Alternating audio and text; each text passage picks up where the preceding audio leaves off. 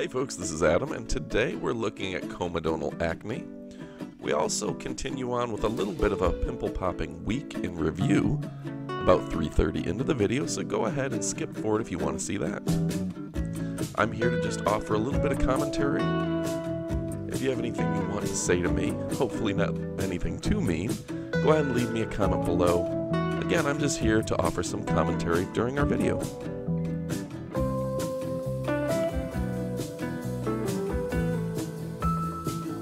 My good buddy Watson actually narrates most of our videos, so you'll hear his voice in a lot of our videos. People seem to like him. He's a good guy, loves pets, recently married, and building a house. I just figured I would chime in. Thought it'd be fun to talk with you all as we look at some of these impressive pimples. I'm going to try to do this in one take, so if I stutter a little bit, my bad. This one is a classic. Look at those long pimple strands. This one always impresses me. Look at that. Can you imagine your nose getting like that?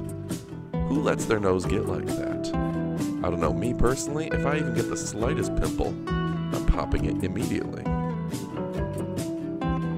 had an ingrown hair on my stomach this morning. I was pretty proud of it.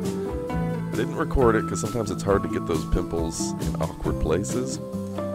But as ingrown hair go, it was about a ½ inch long. I was surprised I let it get that long before I dug it out. Wouldn't have made a great video, but I was very impressed with myself. Go ahead and leave a comment below if you ever get those pimples yourself and you're just happy about them. You're like happy to get them out, happy to pop them. They just feel good. You're proud of yourself afterwards. Alright, it's a little weird, but that's life.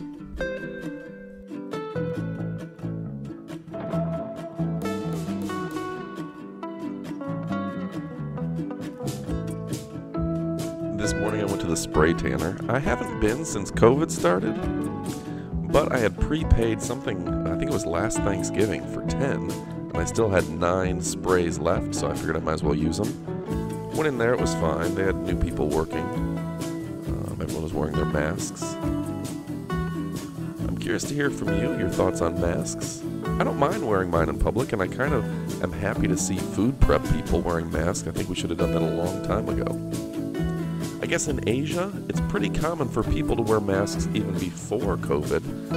Like if you worked in food prep industry, you wore a mask when you were prepping food, but you didn't necessarily wear gloves.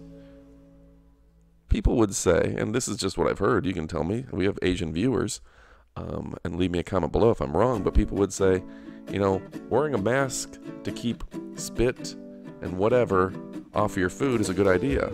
But they would also say you can wash your hands, so you don't need gloves. And most people don't wash their gloves, so sometimes gloves get even grosser. So anyway, I guess it makes sense, food prep-wise. I mean, it's nice to wear gloves, but it seems like a mask may be better off. Go ahead and leave me your comment below, because that's kind of a controversial topic for some people.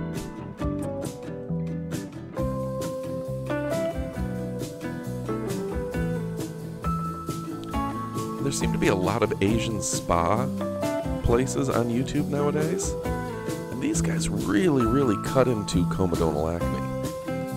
You have to wonder how much scarring it's causing, if it's really doing any good, and if it's necessary.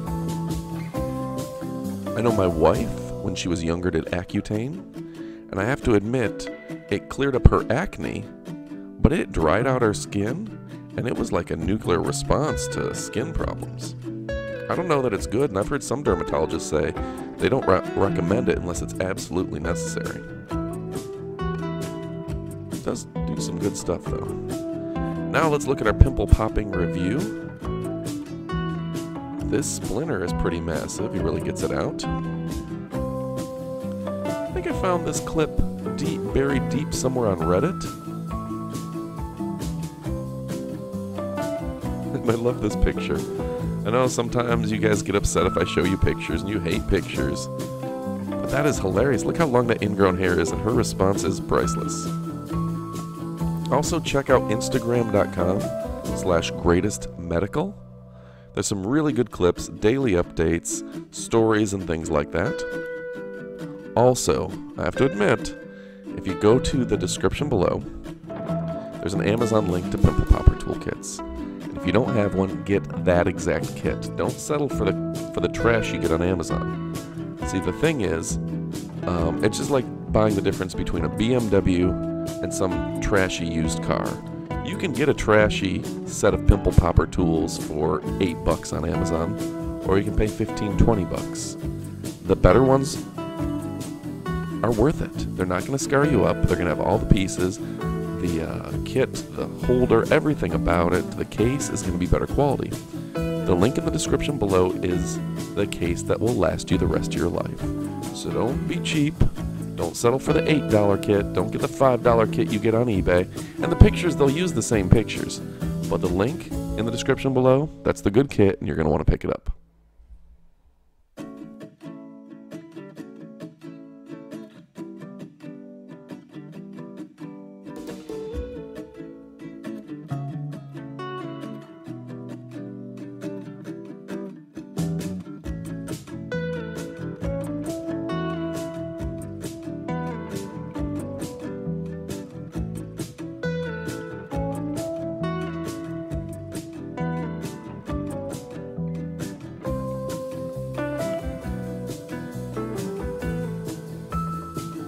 It's a good time to recap some of the stuff going on, and again, just some commentary, some things to talk about. Leave me your comments below. I went to South Beach at the beginning of the COVID outbreak, and I booked a hotel. The Colony Hotel, it's that big neon blue one. I don't know if anyone's ever been there, on South Beach. It's Art Deco, it's really cool. I've always wanted to stay there, and the prices were way reduced because no one was going on vacation here in Florida. It was like a 2-hour drive for me, so I figured I'd check it out. Well, I get there at like 6 at night, 6, 7 at night. All of South Beach is closed, the hotel's closed. I called the night before and they confirmed my reservation. They sent me a notification saying everything was fine. I get there and it's closed. So there I am at 7 o'clock at night in South Beach. And you could walk along South Beach, but it's pretty much closed. And at the time, there were riots going on that night. It was awful. I did not want to be in Miami. So I went and got a pizza, because I had to figure out what I was going to do. I walked down South Beach, found a little pizza place that was open, and called around, and I found a Airbnb in Key West, of all places, that was open. Key West is about a 3.5-hour drive south of Miami. Never drove there before. So I got in the car, had already driven 5 hours to Miami, or 3 hours to Miami, whatever it was. Several hours to Miami. I made a couple stops. Whatever it is from Tampa to Miami. And I just headed south. And wound up staying on Key West. And then after I left Key West, and it was before all the masks and everything, they actually made us wear masks on the island because it was a local ordinance. Spent 2 days there, a little bed and breakfast. It was fantastic. And then afterwards, went to the Hemingway house, walked around, went to a couple bars, and it was kind of weird. Like, I didn't like people being that close to me, honestly. But afterwards, they closed the entire island to tourists, because the outbreak was so bad on the island, so I'm glad I didn't get sick or anything. And so far, COVID-free, well into this.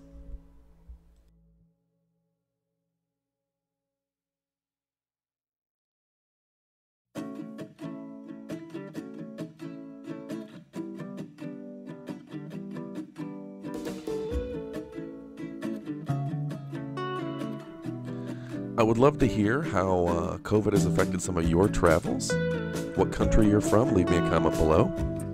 And thanks again for watching. Make sure to pick up a Pimple Popper toolkit. I'll put a link in the description below. I'll let you watch some pimple popping, and come back often. Make sure to click the notification bell. We have new videos pretty much all the time. Adios, amigos.